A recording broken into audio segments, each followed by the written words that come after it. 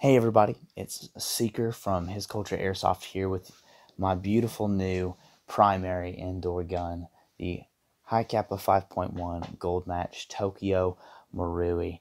That's right, the best of the best. I'm so excited to finally get my hands on one of these.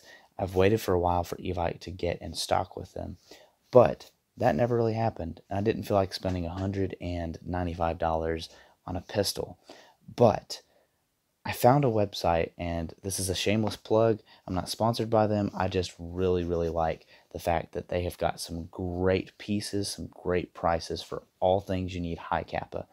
If you guys are wanting to build a HICAPA or buy one that's stock, Rainbow 8 is a great website to get started with. This was $175 in comparison to Evike, which is $195 as of right now.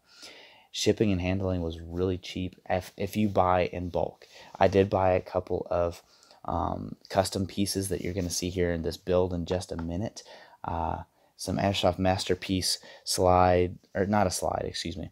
I've got an Airsoft Masterpiece cocking handle that actually doesn't fit on this. It's a sad day, but it will once I do a little bit of dremeling. I got a new outer barrel, some cow spacers, you name it, they've got it, and it's all at a very good, very affordable price, especially for the HICAPA industry. If you guys have ever looked into building one, they're very expensive, especially if you don't know what you're doing and you buy these wrong parts. You could be out $100. You could be out even up to $200 if you don't match the right pieces together. So that's an amazing company to start with. So shameless plug, Rainbow 8. I'll put a link to their website in the description below. Go ahead and check them out. So without further ado, here is my review of this specific Tokyo Mauri. All right, so this is not going to be an unboxing video. Yes, I'm going to be taking it out of the box, but I've already done a couple of upgrades to this gun, and if you guys would like to see a full breakdown from stock gold match all the way down to the disassembly and reassembly, just let me know down in the comments. I would love to go ahead and do that for you guys. There's nothing out there on this specific disassembly and assembly, just the other Mauri examples, Mauri models. It's very similar in everything. If you know what a HICAPA is and you know the internals, it's all the same, but there's just a couple of little quirks in this one that makes it unique. So just let me know if you guys want a full breakdown of that in the comments below. So without further ado, here we go. We're going to go ahead and just unbox this and set this to the side. So right off the bat, you guys can tell that there's no orange tip, and it almost looks completely stock, but this outer barrel is completely aluminum, not plastic like the original. I actually have put that plastic one on my Jag arms over here. So this is the Jag arms 4.3. It's a little bit different color because I spray painted it neon green and white. Originally what our team colors were going to be, but we decided to go with black and gold for #HISCULTURE. This is the original Tokyo Mauri barrel. It's plastic, it's cheap, it's garbage, but it looks pretty ghetto and pretty just out there on this build. So I was like, you know what, I'm just gonna throw it in there. So that's where that's at.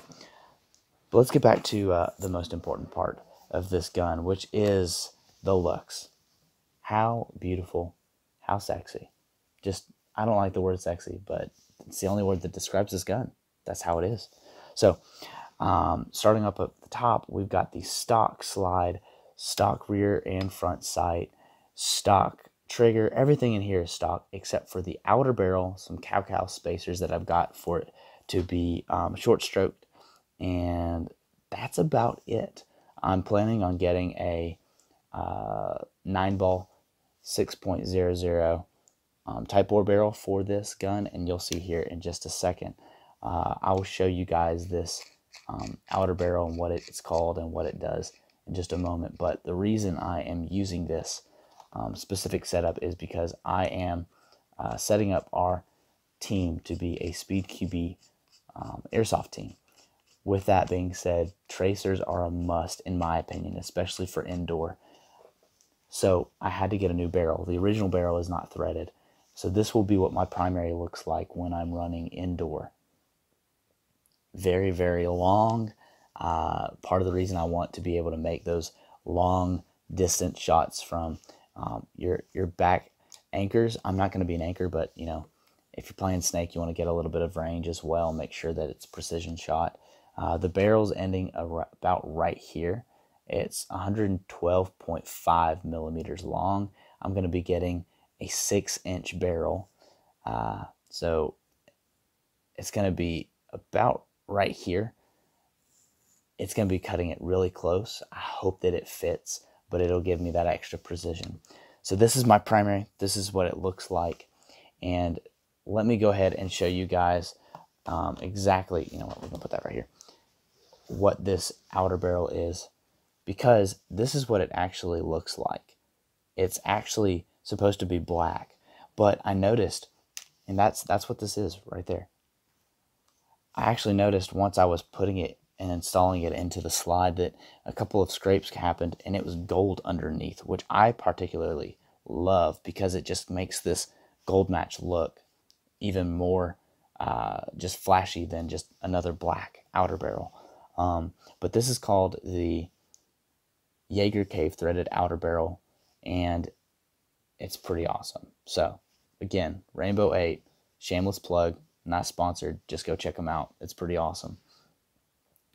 And we're back. I hope this is recording. We'll find out. So back to the gun.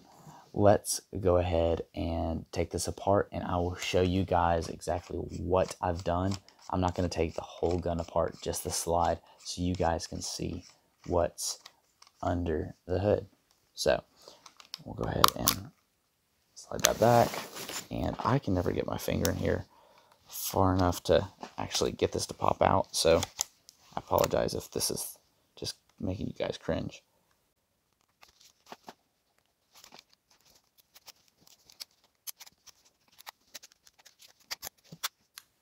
Alright, so I finally got that out.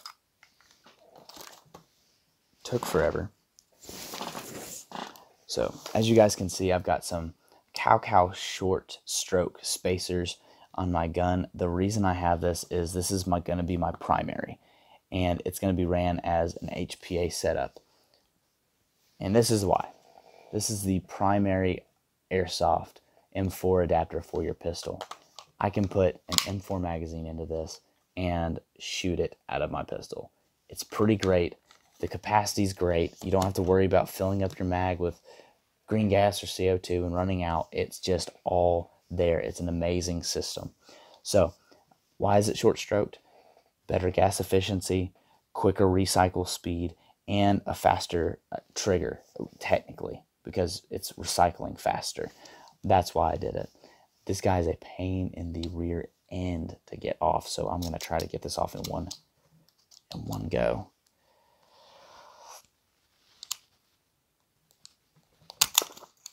Dude, there we go. Just like that, slides out. Let's go ahead and take this off. So here's the Jaeger outer barrel. As you guys can sort of see, there's a little bit of black residue that's still left, but you can't really tell once it's in the gun. This is the original hop up in the original inner barrel. All I did was slap it into this guy, and it's that simple. You've got threads, so you can run a tracer. If you're not using the tracer at the time, you can just go ahead and put this cap back on. It's so simple, and it's so clean. And I highly recommend it for any build out there. Outer threads this is my first time with outer threads on a pistol. It makes it longer, yes. But if you can get a new inner barrel to make up for that distance, you're going to have that much more accuracy, and it's going to shoot a whole lot more consistent. So yeah, that's what I've got so far. So I'm going to go ahead and put this back together and give you guys my last thoughts on just high capas in general. All right, so guys, overall, I've only shot this outside a couple times just to put a couple rounds through it. As of right now, it's shooting like a laser. I'm using .28 tracer BBs, and they are on point each and every time. I was hitting a target about 50 feet away, and the spread was consistent. It was always in the same area. Overall, I'm very satisfied with this purchase. I challenge you guys, if you've never played a high kappa platform before, give it a try. Indoor is the best place to try it out.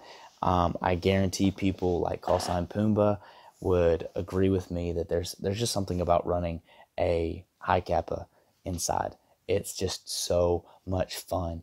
Now, maybe you don't want to go all out and buy something like the high kappa gold match right off the bat. So I challenge you guys, go a little bit cheaper and just introduce yourself to the platform.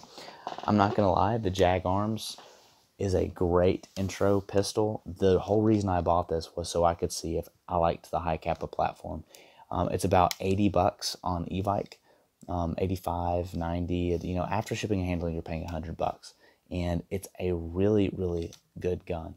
The only problem that you get into, which makes this a little bit pricey, is the magazines. Those are going to run you $25 a pop. But if you do want to try things out and you're willing to spend a little bit of extra money, go all the way, get a Tokyo Marui. You know it's going to be shooting great out of the box. This is the equivalency of the Navrich SSG 24 or his new silence pistol, which is amazing, and I can't wait to get it at one point. If you're going to go this route and go a little bit cheaper, go ahead and buy the extended 52-round magazine by WeTech. Or you can get the other one. If there's a Marui version, it still works in this. This is completely customizable as well as the Tokyo Marui. This is just going to be a little bit of a cheaper platform. It's all aluminum, very heavy in comparison, but it gets the job done. So wherever your budget is, whatever you're doing, I challenge you guys, get into this platform. You will not be disappointed. So with that being said, guys, I hope you have a blessed night, a blessed day, a blessed afternoon, wherever you're watching this, whenever you're watching this, be blessed. If you like the video, go ahead and like and subscribe. I'll be uploading, I'm not going to say every single week. I'm a broke college boy who works and does college, and I'm very involved with my church. So whenever I get time, I'll upload for you guys. In the meantime, let's just represent his culture.